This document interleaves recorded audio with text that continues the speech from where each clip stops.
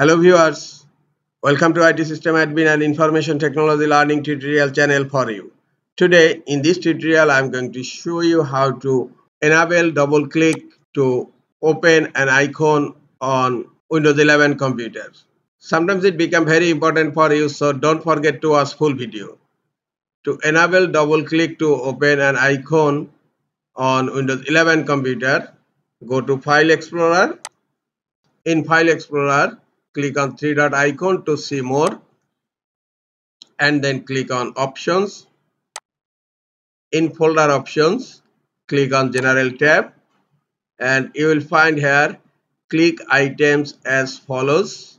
And now single click to open an item is selected. Just click here, double click to open an item and single click to select. Now click on Apply and then click on OK. Now close File Explorer and now I am going to check. Look, single click is selecting the item and double click to open the item. This is all for today. Hope this tutorial is helpful for you. Keep watching for next tutorial. Thank you very much.